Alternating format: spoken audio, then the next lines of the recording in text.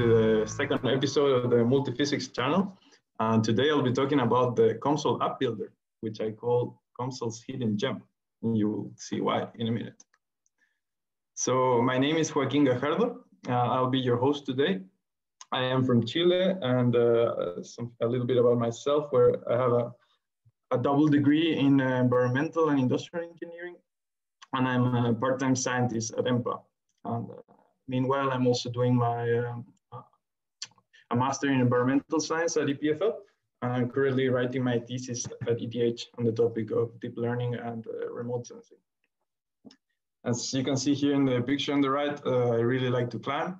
And well, I'm famous for my homemade banana bread that I'm told is really good. And here are some facts about me, and there's one lie in there that you can figure out yourselves. So what is the COMSOL app builder? First of all, it is a built-in COMSOL feature that you can find right in the home tab in the model builder of COMSOL. And it's also a canvas for creating like very pretty desktop apps, all powered by your COMSOL model, like this example that I have right here. And it's also a wonderful possibility, I think, for extending COMSOL functionality. Like if you know a little bit of coding of Java, you can really do crazy stuff. You can enhance your model to stuff that it's not maybe currently available in the model app, in the model builder. So you can kind of upgrade your COMSOL models. So how can it help you? First of all, it can help you to organize your code.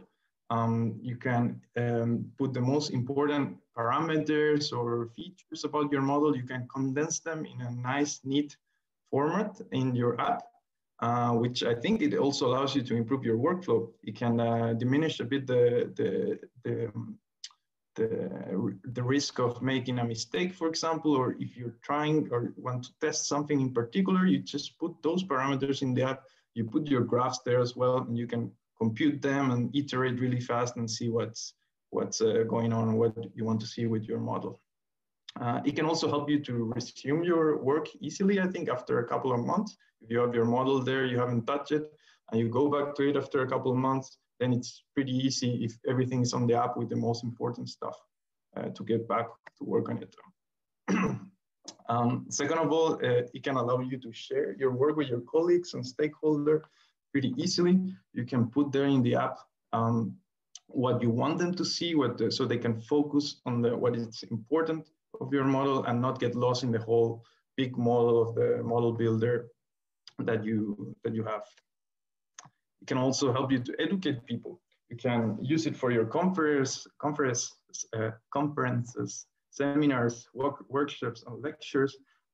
You can share your work, your amazing work in COMSOL with everybody, put it in a nice condensed format, and then let people focus on what you want them to focus on, not get lost on the big model. And lastly, it can help you to enhance your model. It's, as I say, it's like having COMSOL on steroids because you bring Java to the table. If you know how to code a little bit, as I said, you can do really crazy stuff, or it can, even if you don't know how to code in Java yourself, like it was my case, I just look online like a couple of stuff, and it can allow me to automate repetitive stuff to do over 3,000 simulations, which each of them took like 10 minutes. And I had to run them all sequentially. And so it was more than 200 hours of work, and I could automate that pretty easily with the app builder, which otherwise I wouldn't have done probably. So even if you don't know how to code, you can do simple to advanced stuff there, and it can help you to kind of upgrade your COMSOL model. So let's see an example. I'm going to show you an example I call the ETH Apple app that I did for Thais course at ETH for showing the students. And I'm also going to talk about the basic building components of the model app builder. So let me go out the presentation and go here to COMSOL. And well, here in the model builder, as I said before, you can go here to the left, application builder. Here you're in the application builder, and I'm going to show all of this later. But let me first show you the app, the already finished app, to so how you get a sense of how it looks like. So here it is. It was, let me explain, like this was just an apple that the students could see, well, here we use the heat transfer model. So, and it's convectively cooling the apple with boundary conditions, and the students could change here like the reference temperature, the temperature on the outside of the apple, the airspeed, like very adjusting some parameters. For example, here, if I change the airspeed, you can also see the right values, how it changed the Reynolds numbers, the convective heat transfer coefficient, and some stuff. But you really wanted the students to just focus on just a single hand-picked parameters and not get lost on the whole thing of COMSOL model builder and all the variables and parameters are there. And here you could also change the mesh size. You can, down here, you could watch some metrics, like some simple metrics, like core temperature, surface temperature, the average temperature. And here you can see the animations and the graphs once I compute them. And here, of course, they can compute. It's the same button that you have in the COMSOL model builder. I'm not going to compute it here because I'm not going to have enough time. But anyways, here you have it, the same things as if you COMSOL builder, but some hand-picked stuff that you want your audience to focus on, and they can have the same power as they do in the COMSOL model builder. You can compute your things, and every time that you have a new parameter here, it's directly linked to the model builder. So let me show you how is it done, how it's built, what are the basic building components. So the main component of an app are the forms. The forms, which are here in this tab on the left, forms are like slides, are like blank slides where you can put stuff. You can put objects on it. You can put, in a form, you can put, for example, input fields, buttons, you can put graphics, text labels, file import, you name it. There's a lot of objects here that are quite nice. You can put drop-down lists, really a rich plethora of stuff that you can use. For example, here I have in design parameters, this is what where it's called a form collection. It's several forms that I have here that are ordered, organized in a nice way. I put them like as lists here, as tabs, or as sections, for example. So let's go down into one of these forms to show you how it looks like. They're all listed here, but I have them open here. So this is the boundary and initial conditions. This is just some input fields that the students could change. There's a drop-down list here as well. But let's say if you want to add something else, it's very easy. You just here I just put insert below. Here I put let's say another input field. Let's say that I want also the students to care to be able to edit. I don't know. Let's see. For example, the output time step here. You can put it there, and here you can put your text label, and you put time step, and that's all. And then you can run your app, and we're gonna see the changes there.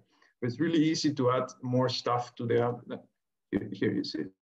So it's really easy to add more stuff to the app, and everything is connected to the app builder, which we saw here. Like we have this parameter, it's all linked to the app builder. Here, this one, fruit initial condition, is linked to my parameter in the app builder. So these are forms. And the next thing that I want to show you is methods. Methods is also really important. It's like functions that after you click a button or something, after the user click a button or select something in a drop-down list, you want that to activate something, to do something on your model. So, for example, let's see here in the main buttons, we have this button that is the compute button, and afterwards, after people click on it, you can choose one command or a sequence of commands to be run. For example, here I have the compute study command that is the same one as in the model app builder, but I also want them at the same time when they compute, after the simulation is run, I also want some plots to show up. Very simple. Or when I have the export results, I have some, not some built-in command, but I have some method that I created myself. I know this one not, but anyways, yeah, there's some methods that you can create yourself. For example, this ones that I have here. So remember in the app when I showed this that you could have a different mesh, when they selected the drop-down list and they click one mesh, this is what happens in the back. Like it's just, if people click on that option of the drop-down list, this is what happens in the model app builder. You run that mesh and then you plot it. That's all. So in the method is where you, if you know a little bit of Java, you can bring external Java libraries. You can get really advanced if you want. Pretty sure you can even host a game here because Java is a very good language for gaming, for making games. I don't know. You can do really advanced stuff, but even if you don't know how to code, like it was my case, I didn't know how to code in Java. You can find stuff online. You can find examples in the COMSOL documentation, in their webpage, in their, yeah, they have some other examples with apps. And you can also use this record code feature, which is super helpful, I think.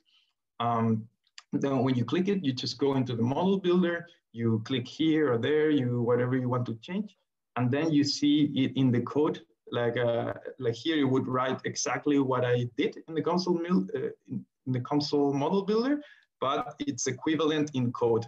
So it's pretty useful feature. So I think I'm running out of time, so I'm just gonna go back to the presentation.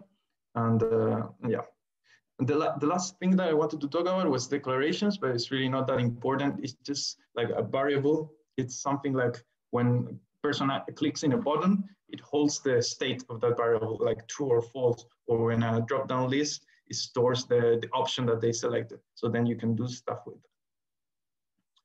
So what are the highlights? So this app builder allows you to create pretty desktop apps with your COMSOL model. And as a side note here, it's likely that in the upcoming time soon, maybe we'll have the COMSOL compiler license and Empa, and this will allow you to compile your app and make them run as a standalone app.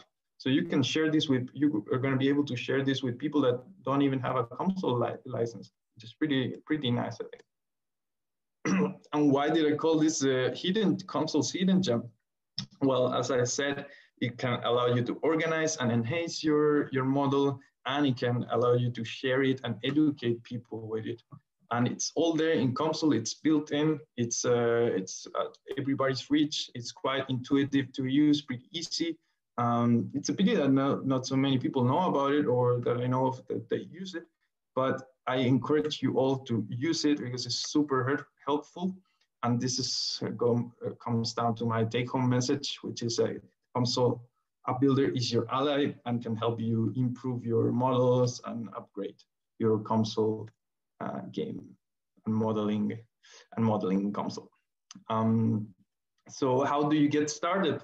Well, I put together this one-page documentation, the summary with some useful links that I use myself to learn how to use the COMSOL app builder. It has also some of the official documentation of COMSOL. And you're gonna find this a bit later today. We're gonna upload this file in our webpage, the Multiphysics channel. And I also use this opportunity to invite you all to the Simulation and Sensing Day next month at Empa, where we hope to bring together all the modelers at Empa that use different softwares or programming language. So yeah, we really hope to see you there, all numerous. And yeah, that was all for today. Thank you very much for your attention and for watching, and I'm open to all your questions.